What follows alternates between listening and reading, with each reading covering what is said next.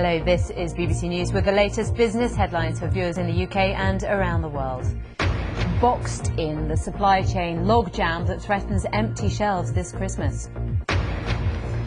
We're doing everything we can to prevent shortages, UK Chancellor Rishi Sunak tells the BBC. I feel confident that there'll be good provision of goods for everybody, and we are working our way to remove blockages where we can. Boiling point, 2 more suppliers go bust as the UK's energy crisis deepens. Plus, the $9 trillion cost of vaccine inequality, Europe under pressure to suspend patents so poor countries can make their own jabs.